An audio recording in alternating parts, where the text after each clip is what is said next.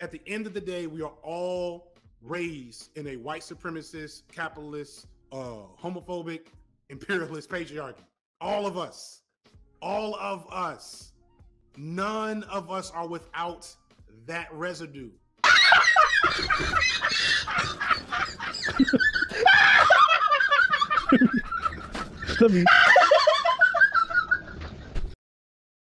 Ladies, gentlemen, scoundrels, scallywags, and ruddy bounders, this bally old rotter is Mr. FD Signifier, and he'll correct your pronouns for you.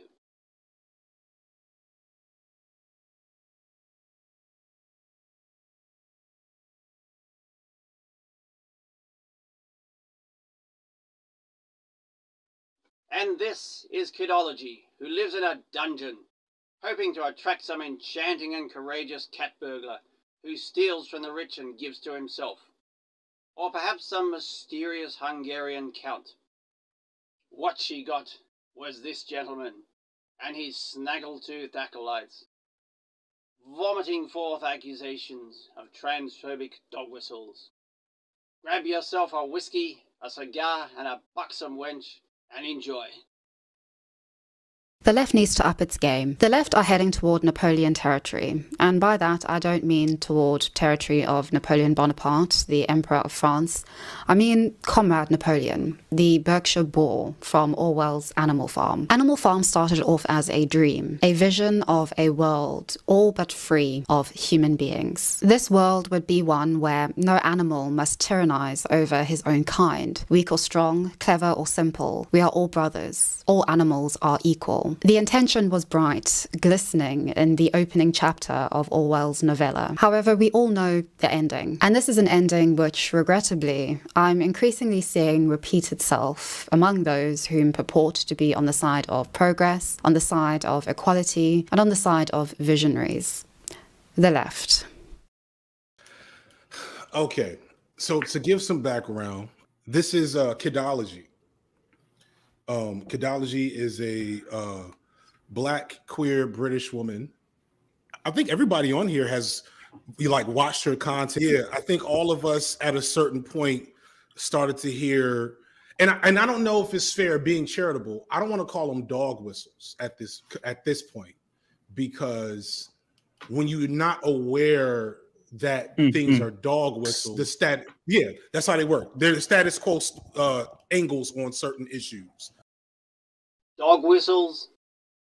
It is absolutely true that there are truly vile right-wing media outlets and truly vile right-wing people spewing hate and spewing genuine racism. But you are losing the mainstream with your focus on minutiae rather than focusing on what matters. I was rather sad to read a few days ago that a columnist who I follow quite regularly, who writes for The Guardian, Hadley Freeman, has resigned because she is sort of the creme de la creme of The Guardian and everything that it tends to stand for. An appreciation of identity politics, of diversity, of our changing world, an appreciation for progress, criticism of elites, as well as feminism, particularly third wave. I guess in a way we could say that we're heading toward fourth wave feminism. And she writes incredibly well. Even though I don't agree with her on a lot of things, I still can appreciate that she is an exceptional journalist. And so her resignation that I heard on Woman's Hour was truly shocking. You are saying that you specifically were not allowed to write about this. Are you saying others were and you weren't? No, I was specifically not allowed. I was specifically told by upper management. Trigger warning for transphobia. 2019, I think. And others weren't either. I know multiple reporters who asked if they could interview, for example, Maya Forstater during her case, Alison Bailey, Jessica Walls. I asked about interviewing J.K. Rowling and Martina Navratilova, and we were all told no. Meanwhile, you know, the all right. I don't really have to go. I feel like y'all heard the dog. So there. That's right, you ruddy blighter. Well spotted, old chap. Bravo. Not everything that you disagree with is a dog whistle. Maybe what you are hearing is not dog whistles, but people with legitimate concerns. I'd suggest you have drifted so far from reality, you have actually left the universe. Folk, but you already know about The Guardian, you already have this sort of connotation, and in that you either have two ways to look at it, right? If you kind of know the dog whistle, you're like, well, being gender critical really tends to lean to, like, why, in what capacity would you want to interview a gender critical person in which the Guardian would be like, no, right? Like if you know that dog Guardian of all places, right? The Like Guardian. you're gonna know that answer. But if you don't think that way because you haven't been exposed to it, you're like, huh? Well, I learned you're supposed to let both sides speak. It's crazy that my beloved Guardian isn't gonna let the what seems like to them a black and white suppression of what they only hear, right? That's even a great term they use, gender critical, against like, you know, people that are pro-trans people. Right. She also calls it gender realist too, like when she later on in the video. I have lived with many trans people in many different houses. You don't give rights to one group of people by taking them away from another group of people, such as banning the words woman and the word mother.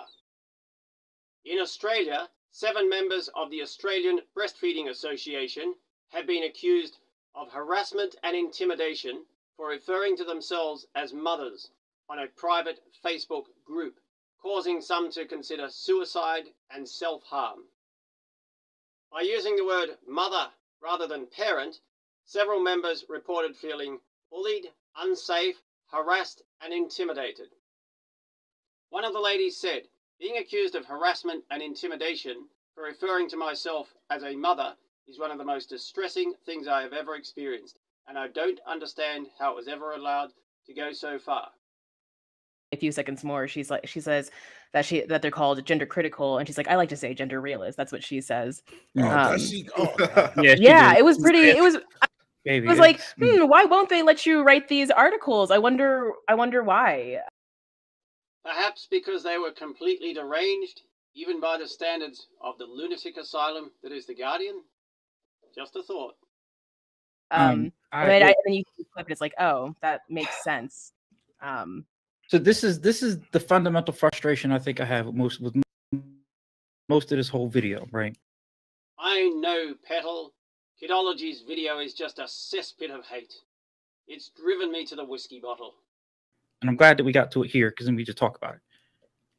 When you're trying to do things like not even necessarily like be an anti-fascist or do anti-fascism, right? When you're just trying to resist all of the various bigotries that there are, which I would argue is anti-fascism, but I just want to make sure there's a distinction between that specific thing and what I'm talking about. Various bigotries? Anti-fascism? I do truly feel sorry for you, my poor chap. It requires you to oppose those things, right? It's not about like, oh, we need to hear them out. We need to hear them out. Like, no, like that ideology. I mean, you could argue that it's literally just fascism, but they overlap with fascists enough that the line is not them. Like, no, you don't polite fascism out of existence. All right, it's not a debate. Nah, you suppress that shit. You fight that. That's how this works. It's not a debate. You suppress that. You fight that.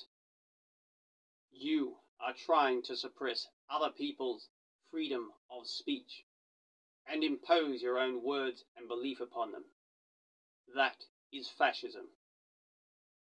Yeah, and she characterizes it throughout the video, and you all will see, we're not going to watch the whole video, but she characterizes it as laziness from the left and how we just kind of dismiss these perspectives that we have not, and this is not like shit we made up, right? This is the medical science here in the West.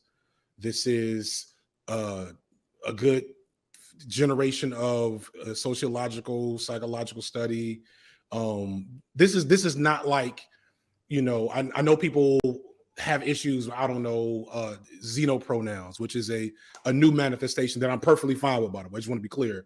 But it's not like something that's just like brand new. It's just brand new to people who are moderates, to people who are status quo, who are invested in the status quo. To the hegemon. To the hegemon, right. And is there something to packaging that messaging more efficiently? Sure. But it's very insidious to present this both sides perspective. Oh, I agree, FD. Who are these fascist bastards who want to present both sides of an argument? Let's have them hung, drawn, and quartered at once. It's very insidious to present both sides. Well, how about we ignore your side and just present the other side? Of I left the Guardian because they wouldn't let me interview certain people. Like, who are those? I left the Guardian because they wouldn't let me be more transphobic than the Guardian is so willing to tolerate. That's what the fuck you just said to me. Yeah, yeah. And the Guardian, that bastion of transphobia, according to both of you. You silly little children need to get out into the real world more. You really do. And one thing I want to be critical of is that we, especially in the video essayist sphere, we're analytical, we're analyzers. And what we will do, because that's how we're trained, is extrapolate significant things and meaning from maybe small, maybe tenuously connected pieces, right? But this isn't that. And I just want to be clear. I'm going to try to make the distinction between moments when we extrapolate and moments where I think it's very loud. So Kidology was very clear. She admires this woman. She loves the Guardian. Oh, I agree, darling. The Guardian, that far-right rag, both Attila the Hun and Genghis Khan have written to the editor, imploring them to be more compassionate, more left-wing. I mean, and then she played this particular clip.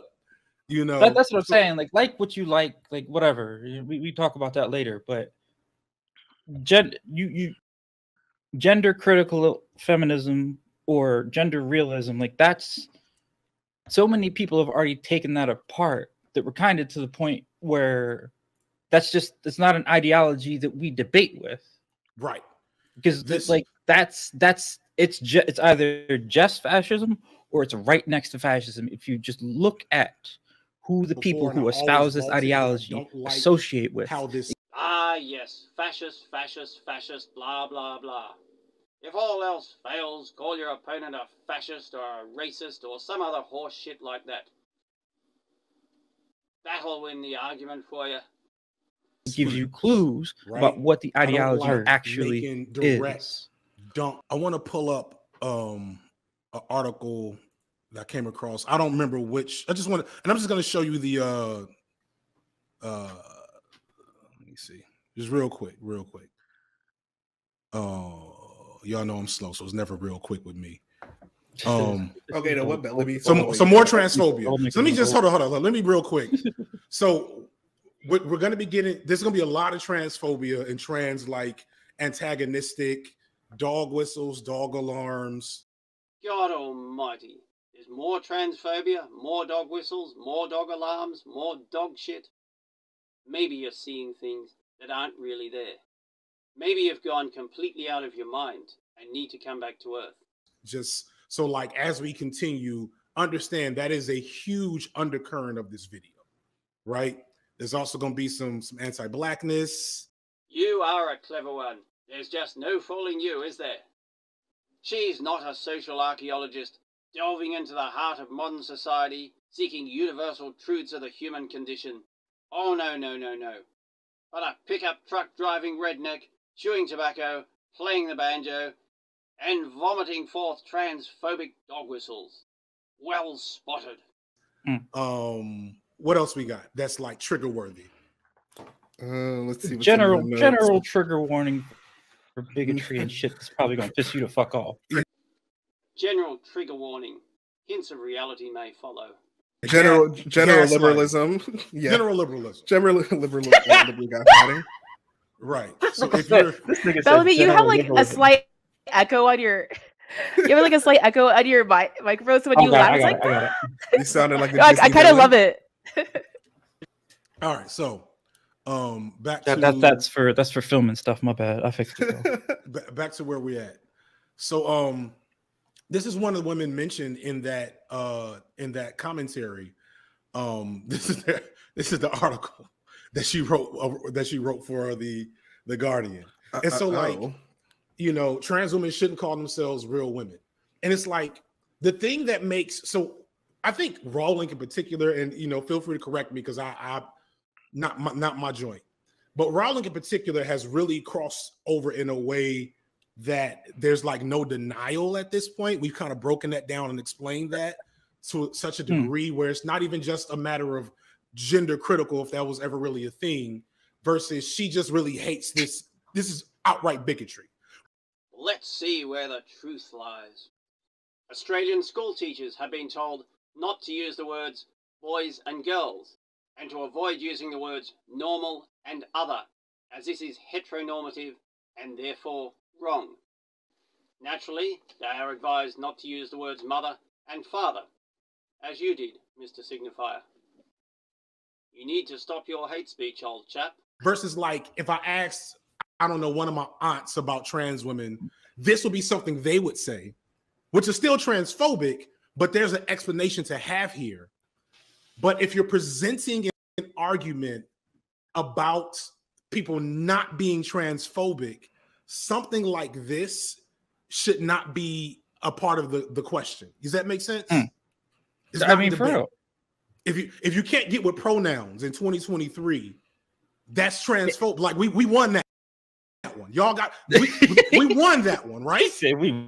Right, and like the insinuation that like that's something we have to go back and fight for every time is like what kind of the annoying or like frustrating thing is, right? Like I feel like a lot of this type of moderate talk is like, well, you need to meet people where they're at, and I'm like, listen, like I feel like we are like the standard of where we're at has gone to a point where I can't fight with you on pronouns anymore, and it should be I don't know if this is wild to say. I don't like good social etiquette to wile on a person who doesn't understand pronouns, but like that level, you know, like if nothing at this point, we've gone all the other tools. If we got to use social shame to do it, let's talk about that.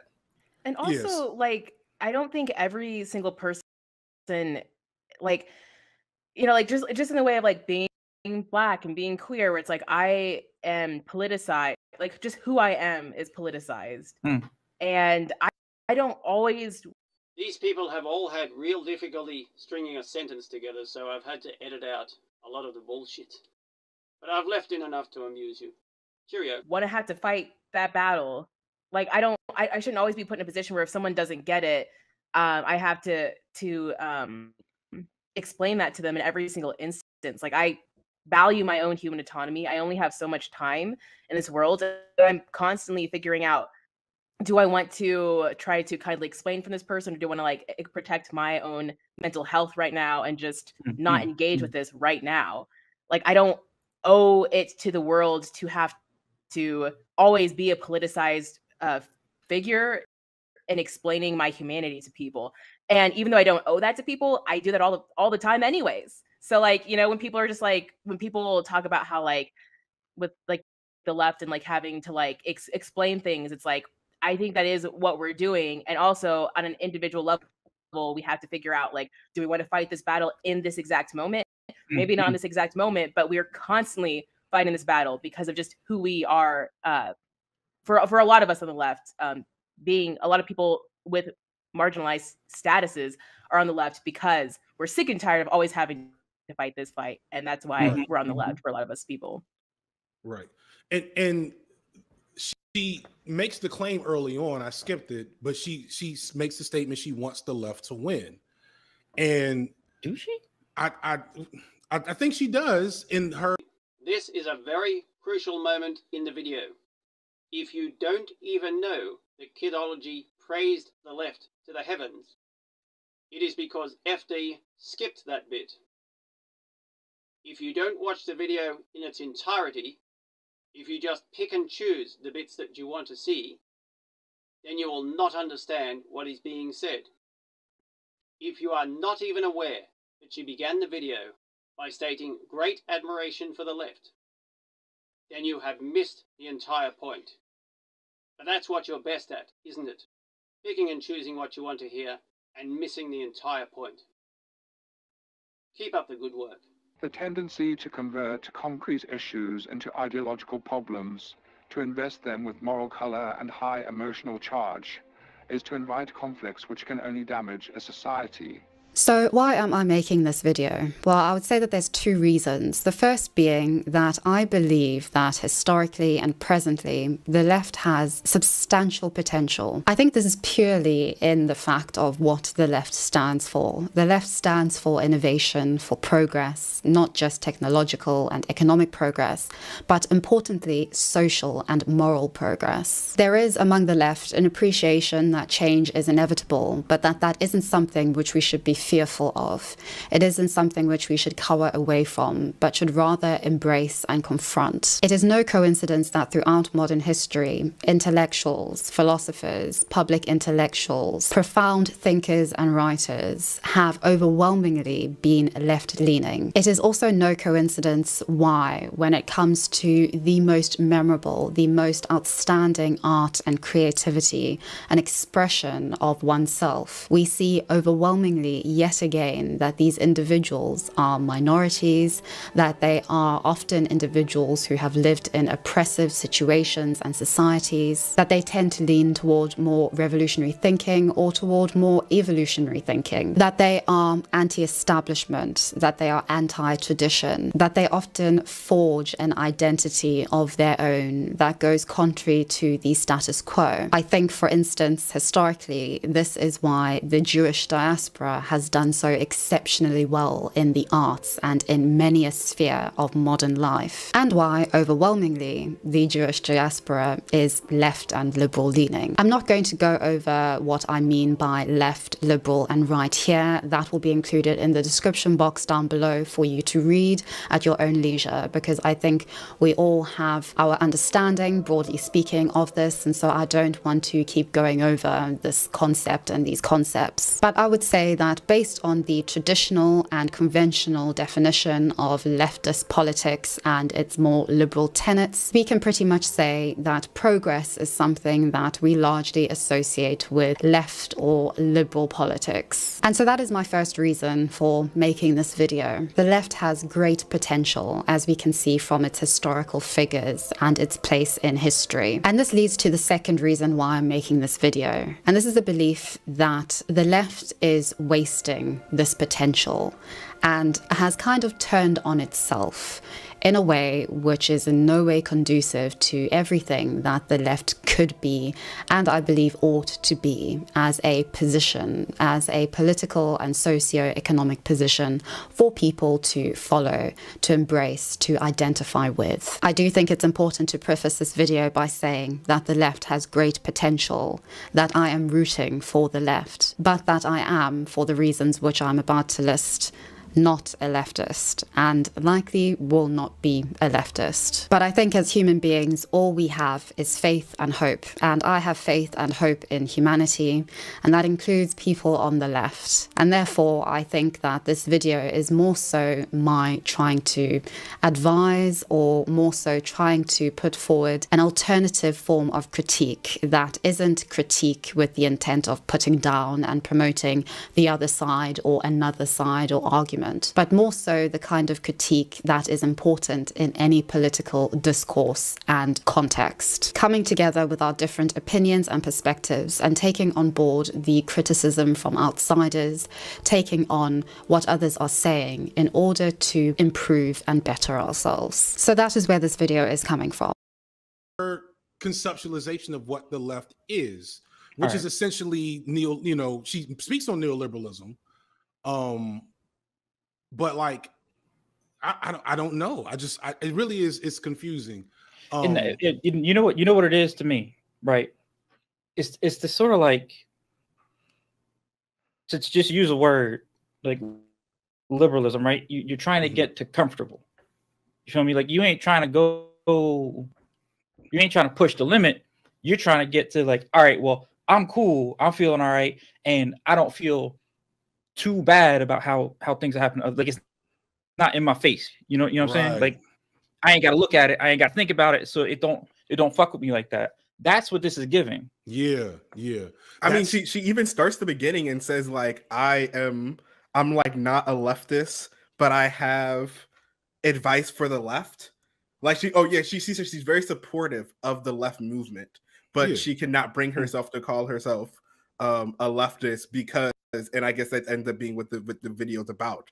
And I feel like it's that, oh, this is that sort of detachedness, like this is y'all problem, because I actually don't feel like the current world's actually pretty fine except for these macro problems. Meanwhile, y'all micro problems. It's what Kalama. It's what I feel like what damn MLK's letters from Birmingham jail about the wet water. Yes, exactly. Right. That moderates are the ones that are gonna kill us all, right? Because they are the ones who don't want any motion at all.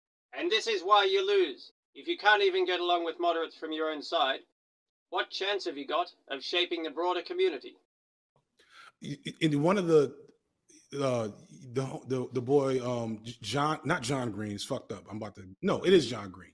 He was when he was in Break Bread, that I thought was a really useful statement for like moderates and normies to hear. Is he was like, when he hears other white people talk about racism, they're talking about fixing racism, and he tells them, and he says they say it to speak to kind of what Bellamy was just saying. It's not that they really want to address racism; they just want to get to a point where they don't have to think about it anymore, where it doesn't bother them anymore, where they don't have to worry about it. And so I think for a lot of liberals, the trans people are a thing they would rather just not think about or bother with. Like, it's too hard for them to engage with the deconstruction of gender and sex and identity that is kind of incumbent with transness, and which means they have to challenge so many other things in their personal day-to-day. It's easier to just be like, you know what, we're just y'all stick there.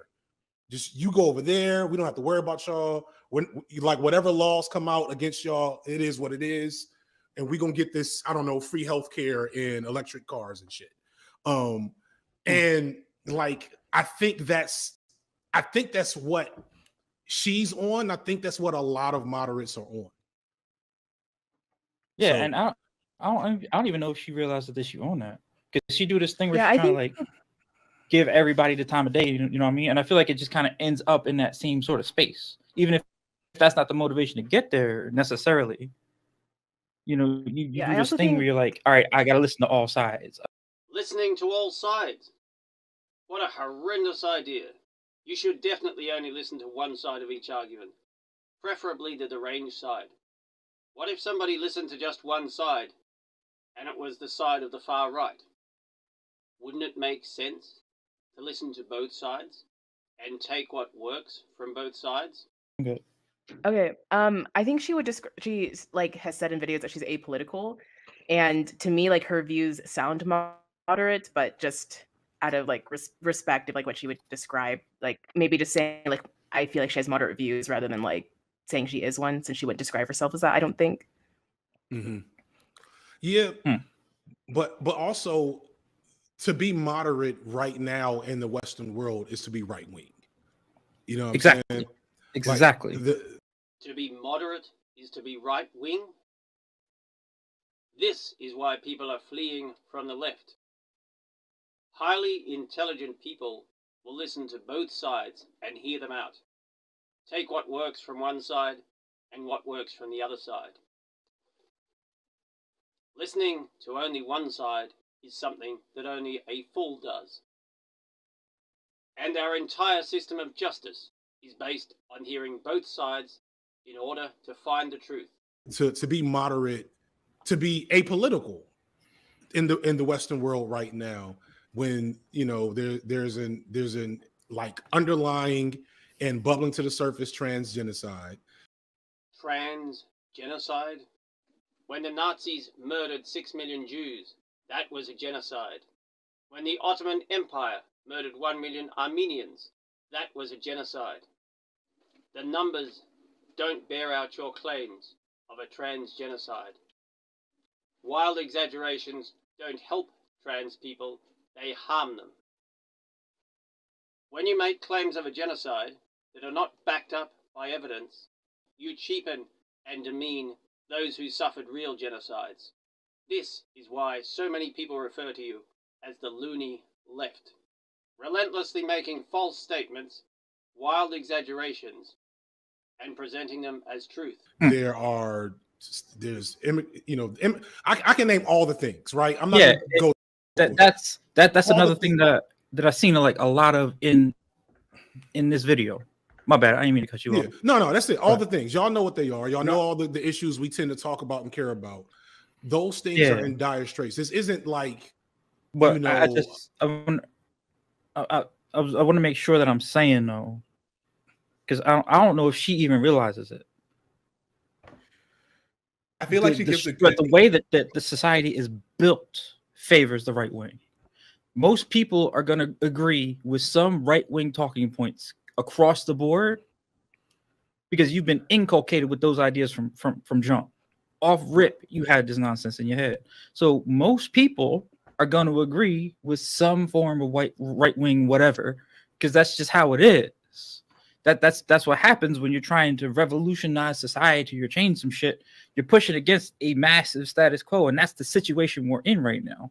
So yeah, there's going to be more people, generally speaking, in the middle / to the right, because we're in the middle / to the right ass society. Like that's just the fact of fucking situation. Right. I mean, I think she mentions.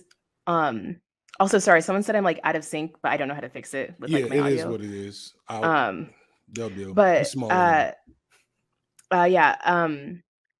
I think she's like mentioned that like the left has like this massive battle, this uphill battle, and she like commends people on the left for working that hard. But at the same time, I think there's this thing that she's trying to bring up about how she believes that the left like fails at being inclusive, where the right like doesn't have like these strict like, hey, you need to do this to be on the right. The right doesn't have that as much as the left does. Like the left is like, well, we're not going to tolerate transphobia, we're not going to tolerate racism, we're not going to all these things. And for some reason, like I think her whole video is saying like, well, that's fundamentally a problem. And I think for me, like it's not actually a problem. I'm just no, I don't want you over here, nigga. I don't want you over here having a good time. I don't think she thinks as much of a problem as I think what's maybe not more worrisome, but more, I don't know, maybe relatable, that she thinks is not realistic. Right? Like she thinks you have to assume that not ever, like there's no way we all could get on the same page about some sort of fundamental like human decency or perspective on people. And so you must be aware, and I guess to what Bellamy was saying before, right? This idea like when you have to hold space for all the ideas, even holding space for things on the fringes or things that are so antithetical to like more progressive ideas, like take space up in your brain. Like it makes it so you have to move a little bit more to that, which you don't even like. Let's get to that section, so we can at least have her words to kind of respond to directly. So I think this is all like various. What's the point? Kathleen. And I did read an interview with Maya. This is all various, just British from a religious perspective, and individuals who are atheists and writing from an atheistic perspective, and they all come together to write exceptional pieces and articles and essays. I would highly recommend subscribing to and reading Unheard.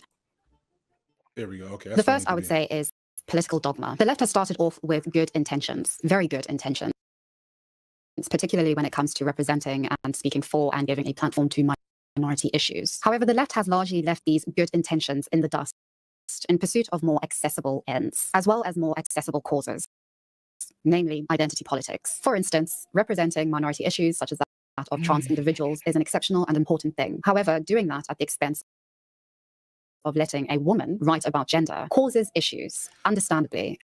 I don't want to. We're not going to jump on every transphobic dog whistle. I just want to put that out there.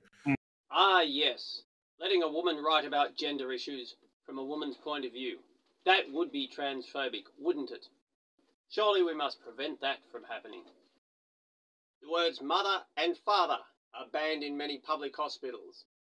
Many people using the words ladies and gentlemen in public roles are accused of bullying and threatened with the loss of their jobs.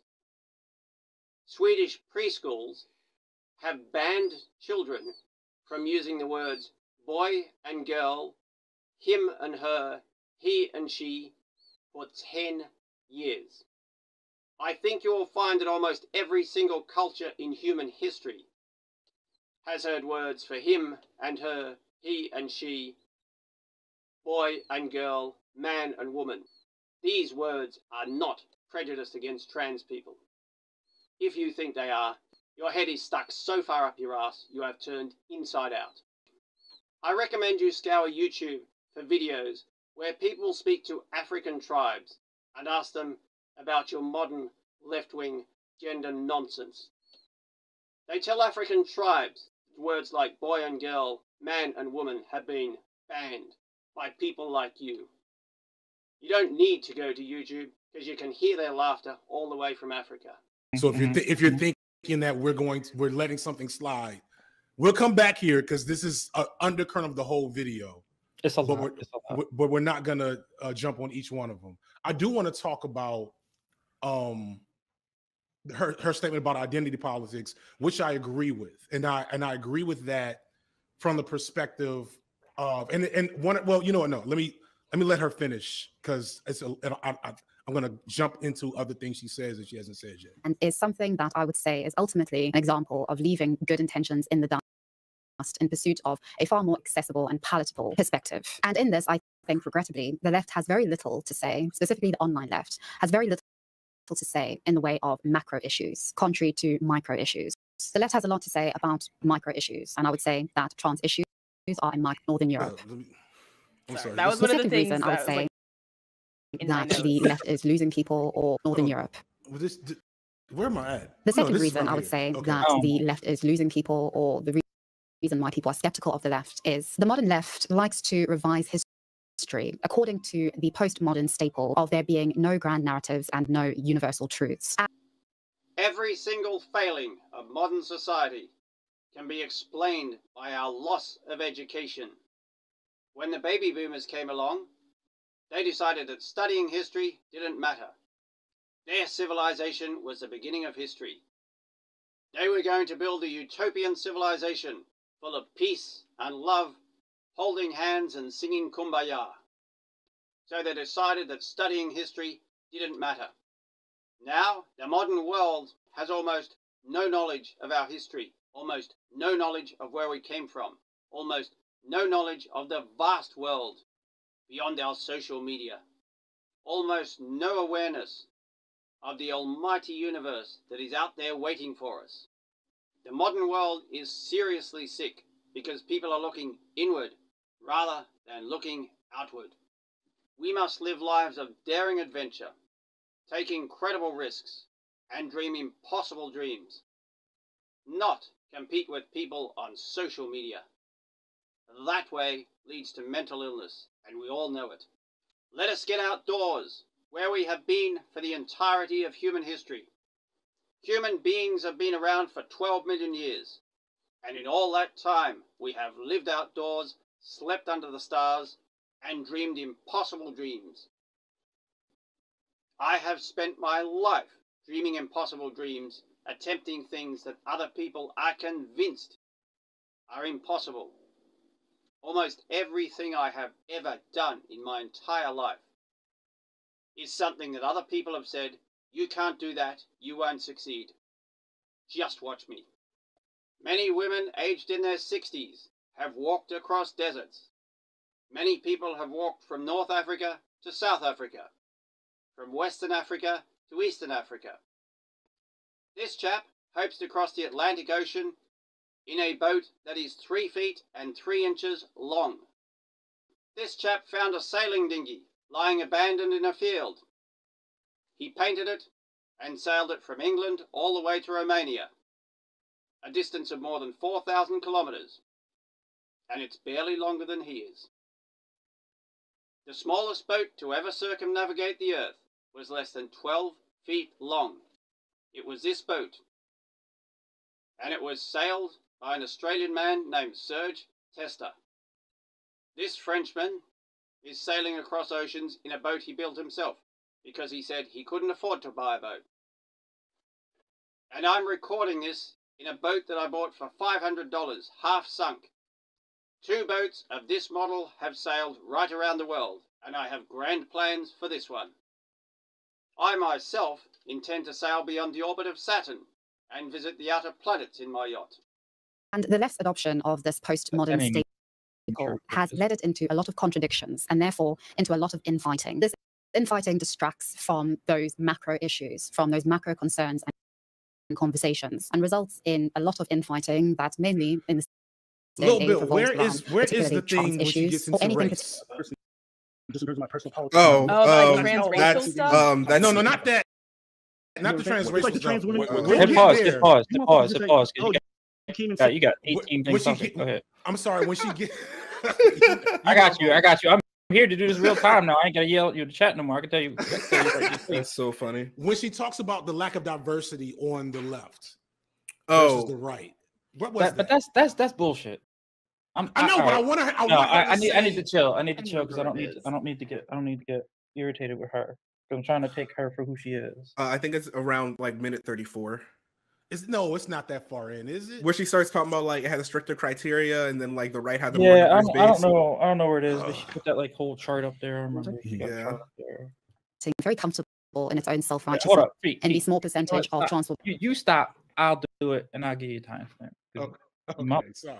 Can we quickly just talk about the macro issue thing? Because I know you skipped through it a little bit, but she talked about, she gave, she said the thing about what she felt was micro issues, but her only example for a macro issue was the economy, nothing else. Because she knows if she says anything else, it's actually all the micro issues that she's saying that we talk too much about, in my opinion. Right. We have it's a whole subset of the left that pisses me to fuck off because all they talk about is class at the expense of everything else. What do you mean? And then to take identity and turn it into like a micro issue for me is nonsense too. No, not nonsense. It is a mistake too, because what do you mean?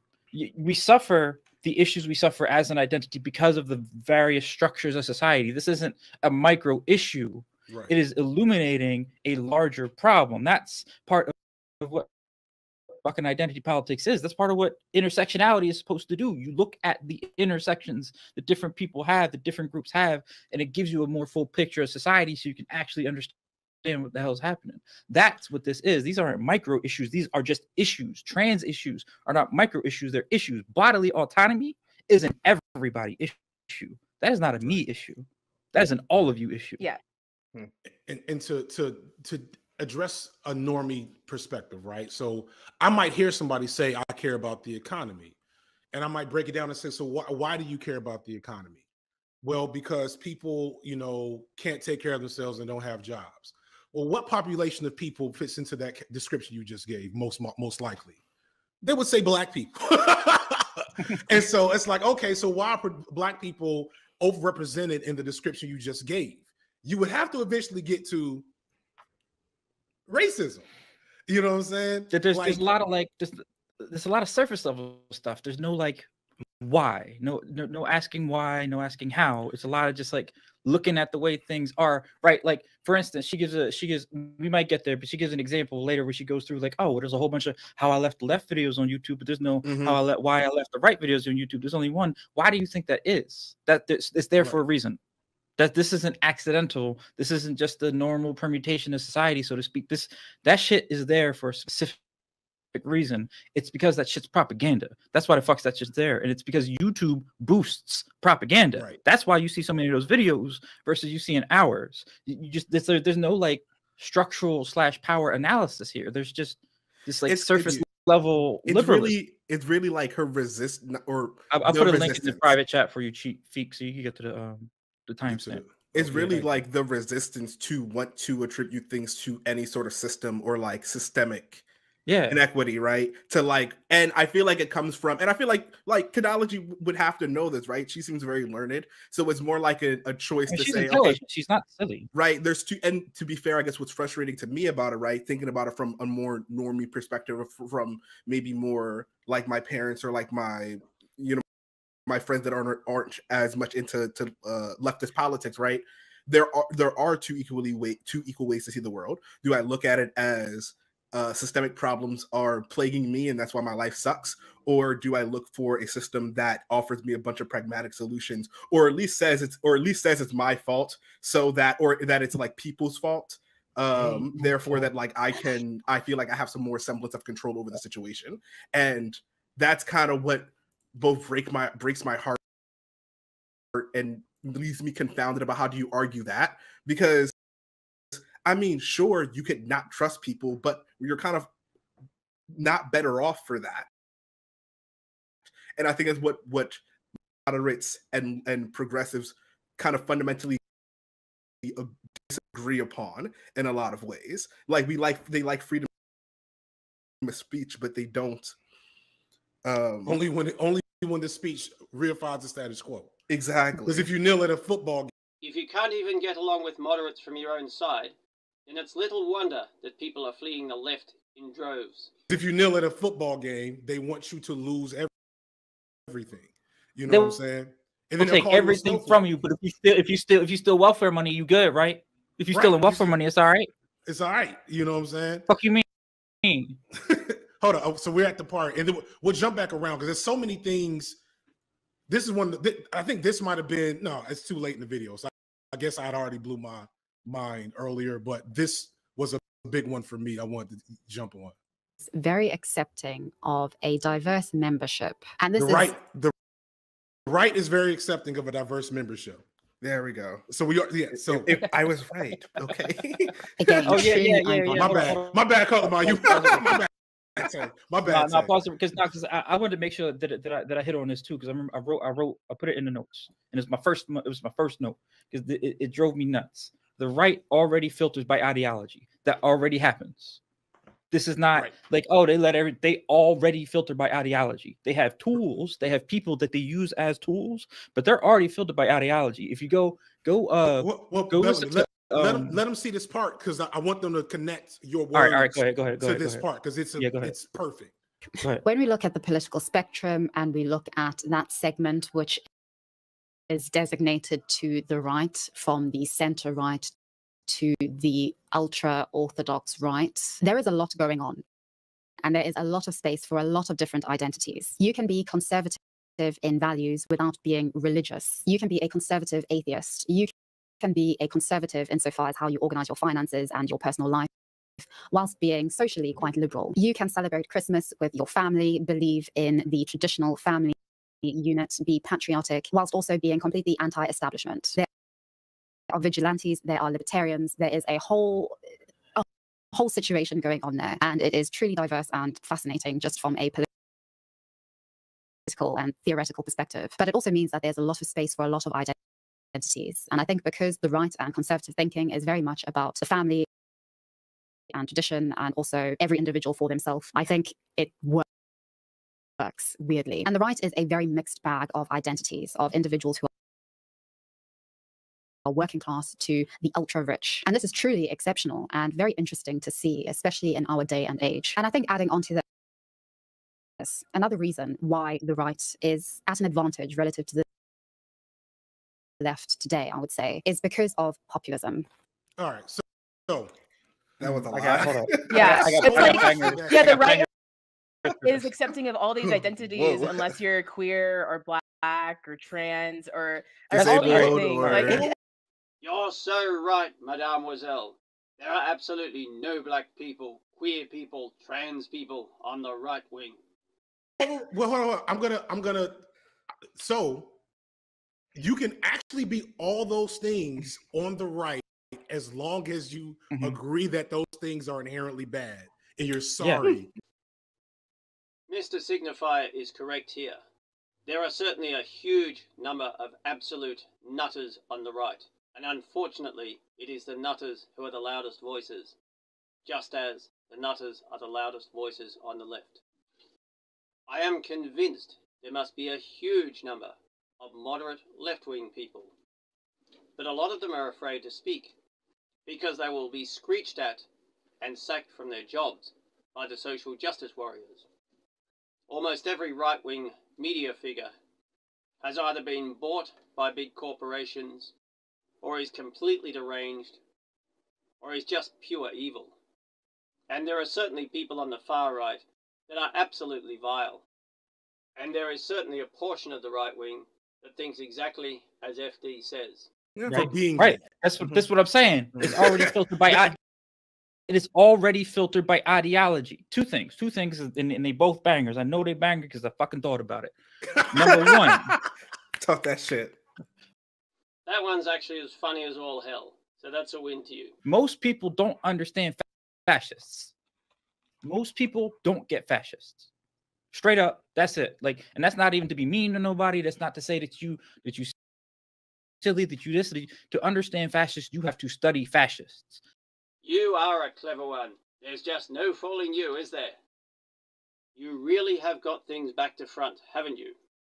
You talk about fascism, fascism, fascism, non-stop. I challenge people to count the number of times the word fascist or fascism is used in this video. And you relentlessly mischaracterize normal, well-balanced, nuanced conversation as fascism.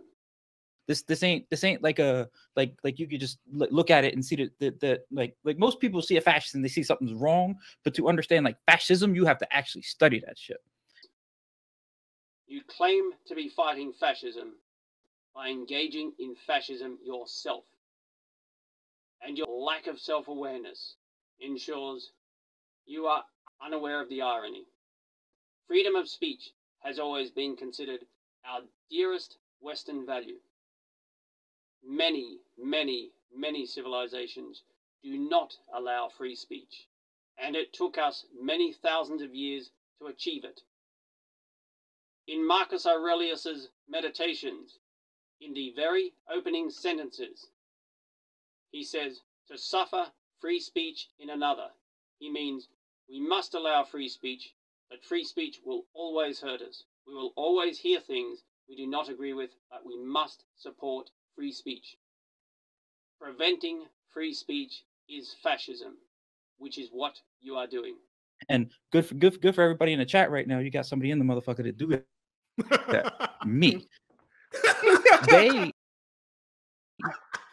communicate in ways that makes it seem like they're very welcoming. They do this shit on purpose. This isn't an accident. They look like they're diverse because what they do is they pluck out, for lack of a better term, they pluck out the pick-me's, right? Mm-hmm. And they put the pick-me's up there, so they say, oh, look, they must have a bunch of black people because they got Herschel Walker running. Herschel Walker almost won in Georgia. They must got a ton of black people. No, they don't. They ain't got no damn black people. For the most part, the people that was voting for Herschel Walker were white people. Straight up. Right. That's just how that is. Like, I don't know how that's it. Like, that's the end of that conversation, right? This sneaky new way of promoting white supremacy by elevating black people into positions of power is cunning beyond belief. The mind boggles, FD. And then number two, hold up, let me see. I got it in here. Oh, no, it's bad. No, because that was the first one. The first one was most people don't understand fascists. Damn. Hold up, I had it too. See this, look at this ADD. Y'all go ahead. So I want to like this. I have so much heat for this section. I got so much heat. I got so much smoke for this particular point, because it was, of all the points that she made that I disagree with. Well, no, I mean not because there's several of them, but this one to me was the most asinine. It was the most like absent of like median level knowledge of the right and the left at a certain point. And the first thing I'll do is it proves, and it accidentally proves her point, because the reason why she thinks the way she does in this section is because the online left is so fucking white. White as fuck. The offline left is as white as fuck too. I've only ever been called a racist by white people. Usually people in a relationship with another white person, having white children and white friends. Meanwhile, I've been in interracial relationships almost the entirety of my adult life, and have several different races in my family. I'm the only white person in my family. Everyone else is a person of color. The left has a huge number of white people in it, married to other white people, with white children, all white friends, and all white social circle. And they love to call those of us in interracial families racists. The irony is lost on these people. White as fuck.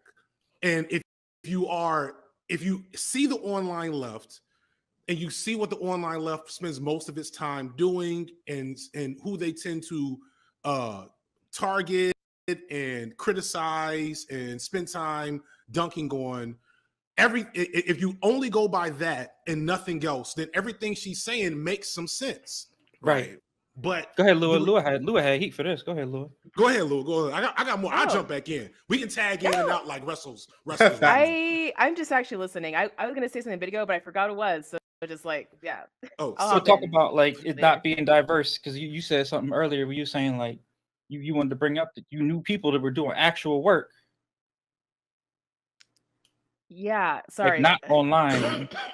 That's cool. It's cool. Yeah. Well, I can talk a bit about that. I'm like undo having a hard time connecting that to this, but feel free to help me. But yeah, there's just like so many people who are doing like so much work, who are doing mutual aid, who are creating all these like networks to help people. And those are people who are like leftist. And it's just like, I know so many people who are poor and grew up poor, who, because they grew up poor, they're very left leaning. So it's just like this whole idea of like the left doesn't like cater to poor people just seems out of touch to me. Yeah, like I don't know who you're talking about. The left has boundless compassion for people on the other side of the world who are suffering. But for somebody of my background, living in extreme poverty and starvation right under their noses, they have nothing but utter contempt. Every item of clothing that I ever owned growing up was handed down. One of my school shirts was so large I could have fitted in it twice.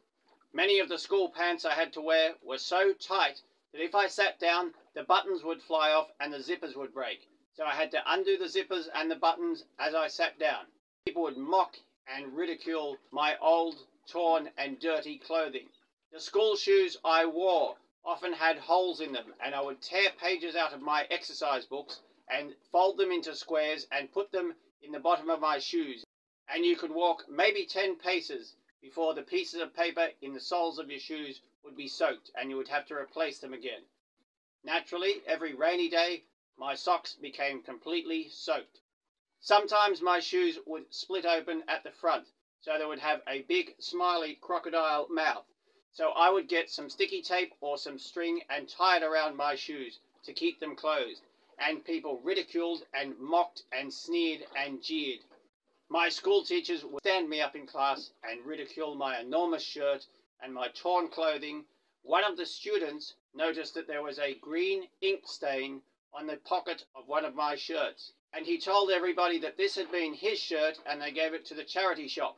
And this was a source of great amusement to them, the idea that my clothing was second-hand, because that was incomprehensible to these spoiled kids who I had to go to school with. I never wanted anybody to know that I was taking the sandwiches from the rubbish bin. The sneers, the jeers, and the mockery, not just from the students, but from the shit-for-brains teachers, would have reached the planet Pluto. It feels like a projection. I just genuinely don't know who you're talking about, because, yeah, that just has not been my experience. She's talking about no shade, ContraPoints. She's talking about Jenny Nicholson, no shade. Yeah. She's talking about the big bread tube figures and the big bread tube accounts and the image of the online left, which, and I talk about this in my video, and I got love for all those people I named, right? But I talk about the fact that they didn't choose to be the face of the online left. C1J mentioned that in one of his videos a while back. The algorithm chose them. The algorithm understood that there was something to be gleaned from giving a platform to these talented, attractive, white, safe, left-leaning people, and the community that was formed under and around them reflects a lot of the points that she just made. She is right about that from that very specific and very uninformed context. Meanwhile, here I am, a cis hetero man. Did you just refer to yourself as a man, FD? Because J.K. Rowling was first banned because she wished to refer to herself as a woman. People just like yourself wished to ban the word woman and suggested using the words people who bleed. Let me just repeat that. They wish to ban the word woman and replace it with the phrase people who lead. That is what her very first tweet railed against. She wished to call herself a woman, and that was considered hate speech and transphobia. You just referred to yourself as a man. You need to stop the hate speech and transphobia, FD. With a traditional family that just celebrated the fuck out of Christmas. You know what I'm saying? Like, she's saying that shit. Let me cut in real quick, FD, and say, like, not only is, I guess, like, she's right from the online left looking as, like, pale as it does, but on the other side to what Bellamy was saying, right? How fascism works, and I'm not calling every right-wing YouTube influencer a fascist because that's dangerous for my health, but it's the fact that the clip that she showed, the edit that she showed, there are a lot more unicorns in the right-wing ecosphere, right? There are a lot more, Indian, Black, like not your typical what you expect, because that's what they're trying to market.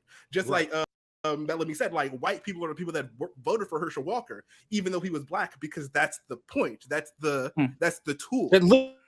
Literally the point. That's why Clarence Thomas is on the Supreme Court. Right. Nigga would not be there if he we're wasn't up Black. against two Straight opposing up. forces, both that bread tube or whatever you want to call it, like this leftist, progressive, smart, yet very high quality, entertaining media is overwhelmingly white. But then in the negative timeline, on the opposite side of the spectrum, we also have their version of high quality, entertaining content being provided for a lot of these people who are middle of the road. I feel like a different diverse face that kind of either assuages their white guilt or unknowingly allows a person of color to be like, oh, well, maybe I do agree with liberalism. Maybe I am the problem. Those sneaky bastards on the right wing, putting black people into positions of power in order to promote white supremacy. You said yourself, white people voted for Herschel Walker, a black man, and they promoted a black man to the Supreme Court. In the old days, they practiced white supremacy by putting white people in positions of power. Now, they're putting black people in positions of power. Very, very sneaky and insidious. Sometimes I think the world's gone mad. So I got my second banger. I remember my second banger. Yeah, and I'm tagging it after that. All right, I bet. So the nonsense about the left is constantly infighting. Everybody constantly infighting. That's bullshit. Like that's just people disagreeing about shit. And that's true whether you're on the left or on the right. And I know that people don't understand. Like, if you're really gonna understand the right wing, you got to pay a lot of attention, and you got to know where to look to find these motherfuckers. And I'm not gonna tell nobody that, because don't everybody need to know. But when you listen, if you go to go to Knowledge Fight, right? Knowledge Fight is a podcast, and they cover Alex Jones. But they did a couple of episodes on somebody named Nick Fuentes. Most of the people in the chat probably know who Nick Fuentes is. Nick Fuentes is a good example of the same sort of issues we have on the left. Not the same exact thing, but like this, like, quote unquote infighting thing, right? Mm-hmm. He will attack and cannibalize the audience of another right winger to grow his platform, because that's the point. Mm-hmm. He's part of a pipeline. Mm-hmm. There's infighting because there's already disagreement. There is some truth to the idea that right wingers manage to unite behind certain shit and get shit done. In that regard, there is some truth to that, but a lot of that has to do also with structural problems of society, making it easier for them to agree with one another. On the left, you're in a project where you're trying to build a new society.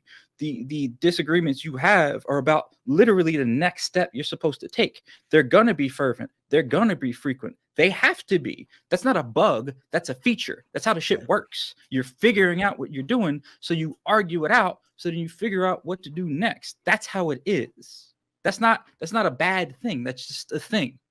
I feel like the biggest dog whistle is the idea that, like, when people say that boys or whoever, this population is more naturally attuned towards traditional or conservative values, and it completely ignores the idea that, like, they're on argument, like they've been refining that argument for centuries, multiple centuries, and the whole point of our movement, right? You know, like, of course, like, even if it was a shit argument, like, you've been hearing this same shit argument for so long that, like, it is not an argument anymore. And yeah, we do have, that's the annoying part with agreeing with the lazy politics part of Kidology's point, right? Which is like, I do feel like it's worth reminding people that we are having to do the hard job of making the arguments right now for people to not go the hegemonic route. That we do have to sort of redefine common sense solutions and make them feel common sense to people who feel like individualism and liberalism is the common sense thing,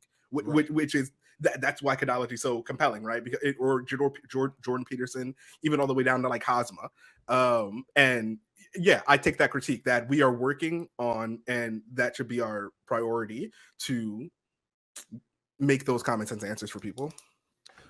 Or think through them for them. Think through them with them. The thing that like really alarmed me about this section is just the lack of just how this is just counterfactual, right? If you look at like just the identity of if you draw the line at leftists, just look at the voting patterns of America, you clearly see that the Republicans are predominantly white by a wide margin, and that all the diversity, racially, economically, and gender-wise, is on the left. The left, in this case, being Democrats, of course. And so, like, that was just flabbergasting to me that was something that did not click in her head to say, "Ooh, I don't know if this one holds up under scrutiny," right? Like when you look at just the Black community alone, it's not 50, and maybe it's 50-50, maybe it's different in the UK, which makes that make more sense. I'll hold that for anybody in the UK that can speak to it more clearly. But definitely in America, that is completely untrue. So, but that's not so I don't know where we want to go next. That I wanted to get to that one. We got a couple of bangers to touch on here. I got nothing but bangers in these notes, so you let me know. Right. Honestly, I come up with the transracial stuff. Oh yes. So where am I at? Oh, that's right here. That. Yeah, the transracial. No, that's the wrong thing. There we go. Okay. That's what we needed, Lil Bill. I wanted him to talk about these fallacies. Little Bill in the chat. Pop off in the chat, Lil Bill. We see you. Yeah, pop off in the chat, Lil Bill. Here we go. I'm gonna give it. Yeah, I'm starting. Individuals in the comment section of this article labeled him as transphobic. Rather than engaging with the science or with experts, the entire field, which is really and truly the foundation of modern thinking, is dismissed. This, in my opinion, is simply the easy way out. I've also noticed recently that with the discourse on transracialism or relative to transgenderism, there is no expertise or knowledge on the left about how the two differ. Yet, on the other hand, complete obedience to that distinction is expected. And if one does not completely agree or is not completely obedient to that position, one is automatically labeled some kind of phobia or exiled. Complete obedience and compliance is expected to the left's perspective on social issues and identities. And there it is. Complete obedience is required. You may not think for yourself. You may not have your own views. You may not have your own opinion. You will believe what you are told to believe. The textbook definition of fascism. These are the people calling us transphobes, racists, bigots, and every other bullshit word under the sun. These people are pushing totalitarian beliefs. It's not a debate. You suppress that shit. Pure fascism. And that is why we fight back against them. So I want to again reiterate two things for anybody that just joined. The transphobic dog whistles, we're going to talk about again maybe in a second. And we talked about it at the beginning. They permeate the whole video and we can't keep talking about it. Not everything that you disagree with is a dog whistle. Maybe your head is stuck so far up your own ass that every time you breathe, you hear a high-pitched whistling sound which nobody else can hear. Like a dog whistle. You described yourself as a man and as a father. You used the words man and father. That is hate speech, according to many people on the left who share your views. The words mother and father are being banned in many places across the world, such as the maternity wards in hospital. The word mother is banned and the word birthing parent is used. So when you described yourself as a father, you used hate speech. When you described yourself as a man, you used hate speech. You committed 2 instances of hate speech in describing yourself as a man and a father. Now, I don't know if you're self-aware enough to understand what I've just said. It's very apparent that you spend 90% of your life with your head stuck up your own ass. You and your acolytes have overplayed your hand, and if you back off a little bit and stop calling absolutely everything a dog whistle or hate speech, you will achieve a great deal more. You do not speak to the mainstream. The mainstream sees you as the deranged radical left. I really hope you develop enough self-awareness to realize you need to back off and you will achieve more. And then, oh shit, there was another thing that I can't remember. So I'm just let her finish. Without question. Being versus becoming has always been a hot topic in philosophy. Are you born a woman or do you become a woman? Simone de Beauvoir asked, and she said, you become one. Gender is a performance. You actually perform it every day. And Sarah Sweat. So the first statement is, well, I'm gonna let y'all can read shit. I ain't gotta repeat it. One becomes white, one becomes black. It's a social construct, a performance. Now there's a big problem there. You can't compare the two. That would be very dishonest.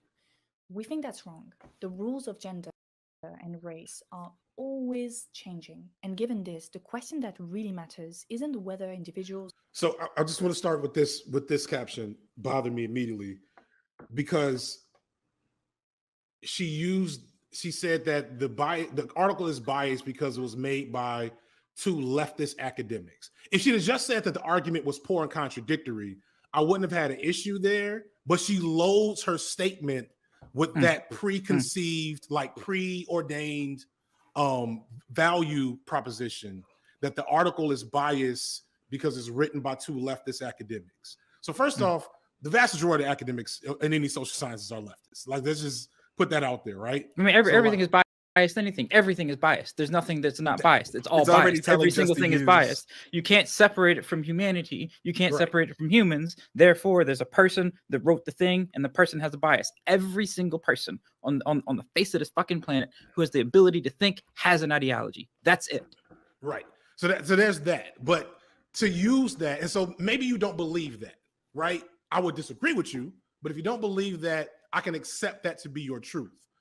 By disagreeing with the article based on its origins and then not breaking down the actual thing, there's a lot of loadedness in that. But I want to let her continue. Like Diallo and Krug are in fact black given our present rules of racial classification, but whether they should be accepts the fact that what gender and race mean change with time. On the other hand, figuring out what a woman really is or who really is black leads us to argue in a essentialist framework. Basically, a woman is someone with a uterus and a black person is someone with, I don't know, black skin. Stepping out of that essentialist framework allows us to take into account other elements, cultural, social, economic, that can help us understand who should be considered as a woman and who should be considered as black. In the case of blackness, inequality accumulates intergenerationally. In the US, sociologists point at weathering, inheritance gaps between black and white households as proof of that. Now, obviously, gender is not a historical.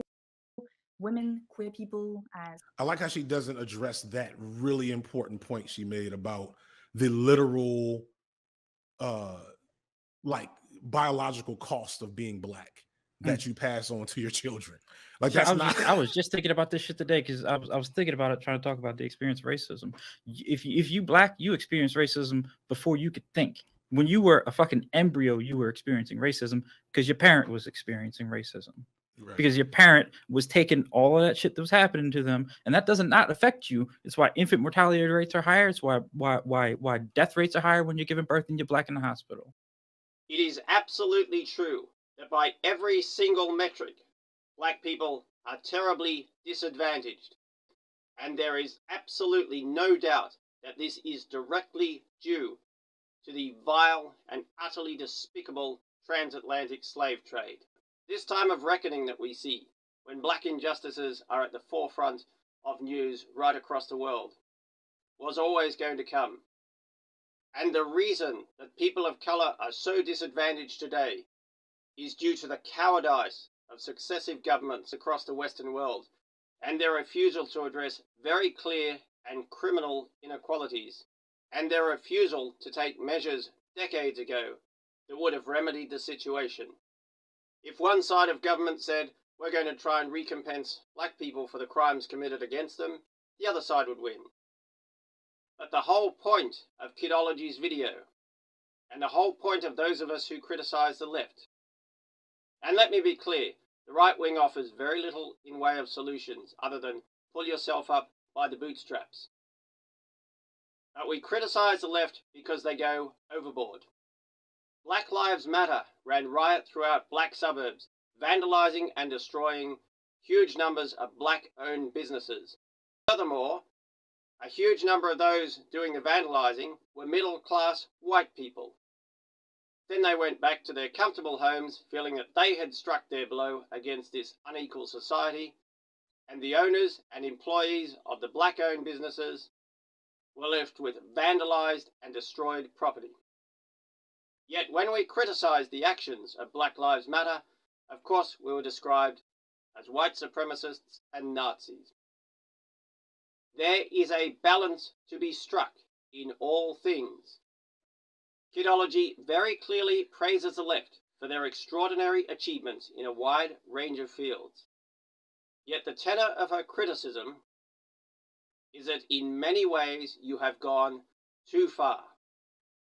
You are the radical left, and by putting all white people and all black people into groups, rather than grouping them economically, which would be much, much, much more sensible, you alienate a lot more people than you inspire.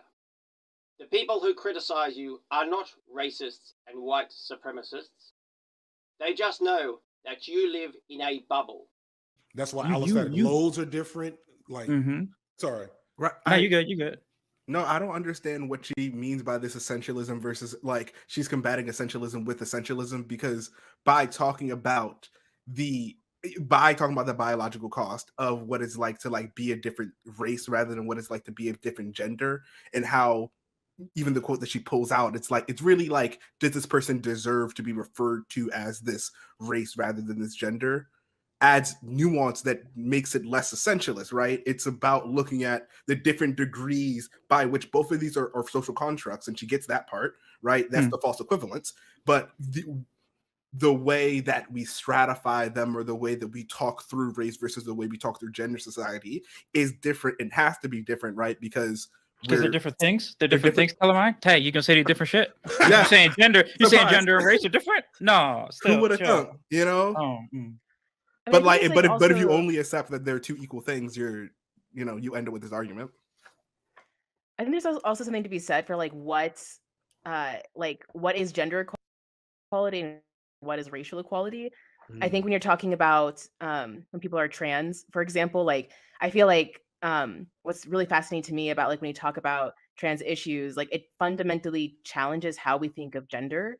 And I think there's like almost no way to get around it. Like to me, like studying feminism and like studying gender theory went hand in hand. And essentially like when it comes to like understanding like what it means to be a man, what it means to be a woman, and how those things are social constructs, and how we can literally just change those ideas to be more inclusive of people, to be more liberating, self-expressive. We can literally just do that, and other cultures have done that in the past constantly and still do. Like that's just something that we can just decide to do as a culture. And so there's like gender equality, like literally like we achieve like a level of gender equality for everyone in criticizing like how we have this binary gender and expanding our idea of gender in all these ways. That's like something that like whether you're trans or not, there's like a level of equality there in gender. All righty, old girl, but let's not forget what it was that got J.K. Rowling banned. She wished to refer to herself as a woman, because people suggested getting rid of the word woman and replacing it with people who bleed. You can't make this stuff up. I'll repeat that because it's so deranged it's hard to believe it's true. Deranged activists like yourself wish to ban the word woman and instead refer to people like yourself as people who bleed. When J.K. Rowling made a tweet suggesting we used to call such people women, that set off a firestorm from people like yourself. When it comes to like racial equality, is there really like equality where exclusively white people, because white people can, you know, kind of be more racially androgynous if they choose to be? For me, like I can't just be like, hey everyone, I'm white. Like, have you seen the you know, that the Atlanta clip? I'm gonna do it because I look just like this nigga. Go ahead.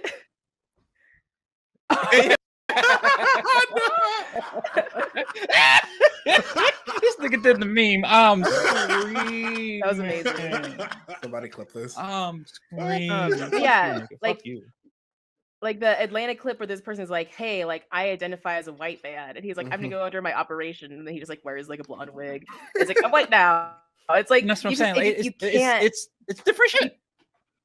It's Go ahead. I'm sorry. It's different in the way where it's like racial equality is not a world where like there's white people who get a tan and then they can like pretend that they're like part black, and then black people put on a blonde wig and say that they're white now, but then still get, you know, face racism every day. Like I think whistle. I'm sorry, real quick. And the dog whistle there is that's how she sees trans women.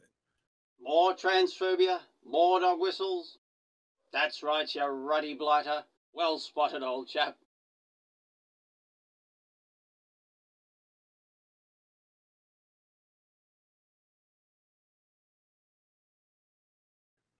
Sure, yeah. So I just like I think these are like I think just in that those are like two fundamentally different conversations. Like, they function differently. Maybe one day, like I hope this isn't said, like maybe one day we can get in a world where people or white people can like feel like they're black because they are a part of black culture or something. Like one day in like a racially equitable world, maybe we could have that conversation. But we're not really like, that's not how we get to racial under equality. socialism. We don't get to cookout racial is equality. back open, y'all. Nigga, don't even under know, socialism, the cookout is back open, but we ain't there. Y'all doing the socialism. Yeah. I'm over here. I'm doing my own shit. Y'all do that shit. I'm doing something else. I just want that out there. But to conclude, it's like, how do we get to racial equality? How do we get to gender equality? And those roads look different. And gender equality includes trans people. Racial equality doesn't include white people pretending to be black or black people putting on a blonde wig. I mean, look, if we want to take the criticism, right, that people, because I think this is probably true, especially if you're white and you're on the left, you don't know how to talk about gender versus race as separate things, right? So if you want to take that seriously, you want to talk about it, let's talk about it. Gender and race are both social constructs, correct, but that doesn't mean that they're the same thing. They can't be, because they're different things, right? if it was just enough that something's a social construct for it to be comparable this way, then we could just everything would be a single fucking sandwich or whatever. But this is not how it is, right? Gender functions differently from race. Gender, in large part, also functions on like how people perceive you. Pause real quick. Go ahead. Y'all, we're being nice to Kidology in the chat. Oh, I want to be very clear to that. Hey, ban them. If they said some shit funny, ban them. We're not insulting Kidology. We're critiquing. We're not insulting.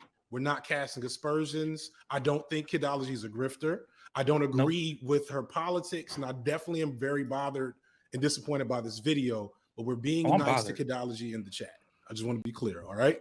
Hey, if they said that, because we said that shit when we jumped off and you came here acting funny, don't even give them a second chance. Ban the motherfucker. We're not playing shit. Damn, I can't even make people. You keep going while I figure out how to make people moderators. All right. So if we're talking about how gender functions versus how race functions, right? It both a lot of it functions upon appearance. That's true, right? I can't go and get estrogen and be white. That ain't how that shit works. I'm on estrogen and it's gonna change my body, right? Because our bodies, from at least my understanding, is mostly function on hormones, actually, right? But race don't function on hormones. That's melanin content, right? That's your hair. It's your cultural expression. The way I'm talking right now. If you didn't even see my face, you hear how I'm talking right now. You know what this means. Because it don't sound funny. I don't sound like a white person trying to imitate a black person. You feel me? Like, right. It functions in a different way. It ain't the same thing. So you then to say, oh, we can look at it holistically and we can compare it. Like, no, like you can't. Because they're just different. They connect and inform one another. That's true. But they don't function the same way. You can't inherit your gender. You can't really inherit your race, but you kind of you inherit the consequences of your race. Yeah. Yeah. The note that I had written down was that, like, I feel like race is conferred upon you a lot more, or a lot of people have a more of an experience of race being conferred upon them than like gender, where like the norm is to think gender being expressed outward. And to me, like, that's how I see how they're fundamentally different things, right? Because a lot of our issues with race is the fact that the light skin problem, right? The paper bag test is like when a person, no, not me, the light skin problem, right? Don't get me started.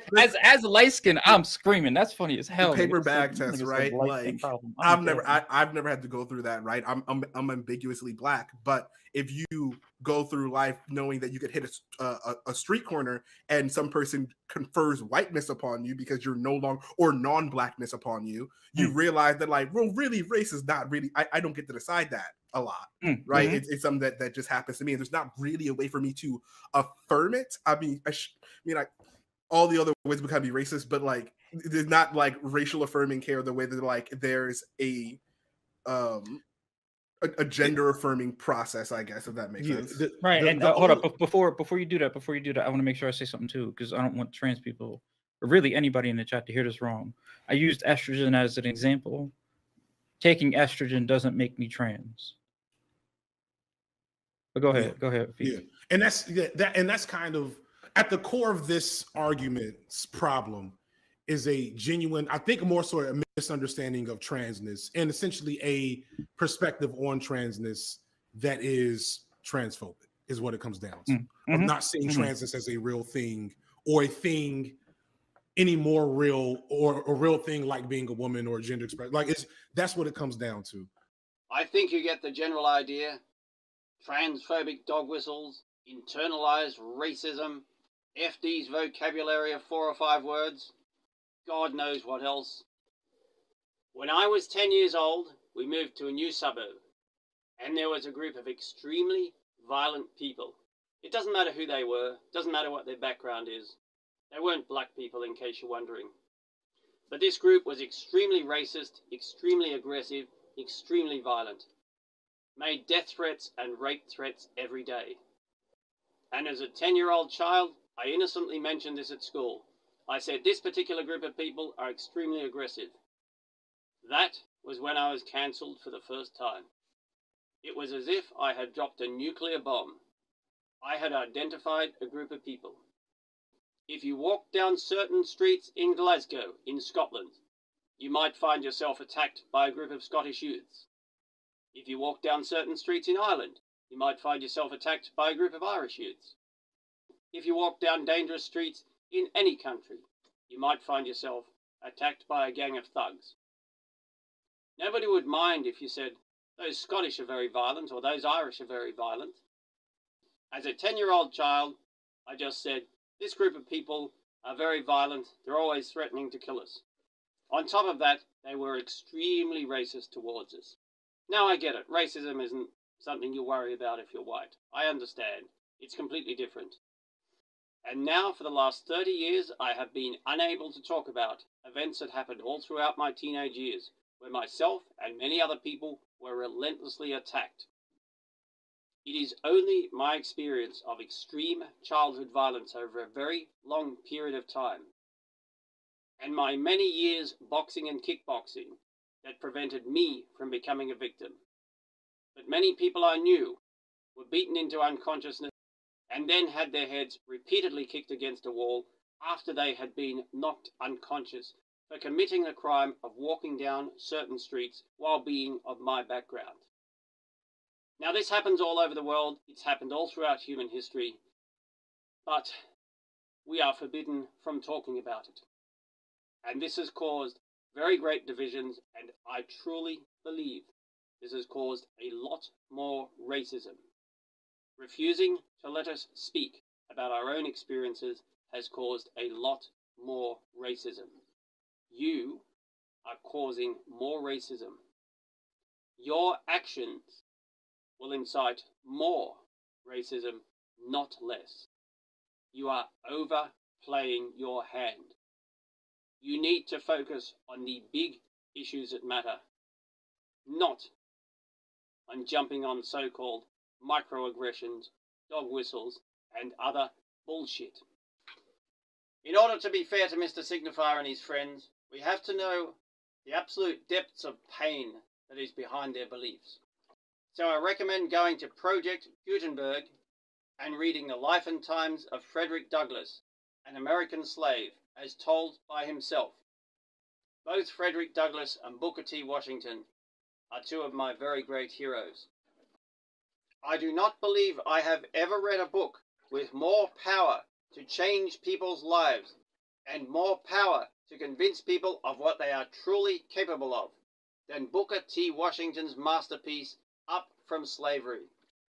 It is one of my life's goals to get every single person I meet to read Up from Slavery, as it is the most life-changing book I have ever encountered. This book teaches every single one of us of the extraordinary power we have to change our own lives. If you are watching this now, please type Up from Slavery, Project Gutenberg, into Google. You can read the entire book for free. No sign-up required. Marcus Aurelius's Meditations, also free on Project Gutenberg, was the book that taught me the art of Stoicism and taught me how to have a calm and rational mind in the face of immense difficulties. My thanks to Kidology, FD and his friends. Please go and check out their channels now. Headbutt that subscribe button, give them plenty of likes, and watch their videos. We may vehemently disagree with them, but they have a right to their own beliefs, and they have a right to their own freedom of speech. Besides, it's only a matter of time before their own kind bite them on the arse and force them to wake up and see reality. Any moment now. Take a moment to headbutt that subscribe button and give at least 10 likes. Until next time, you transphobic bastard.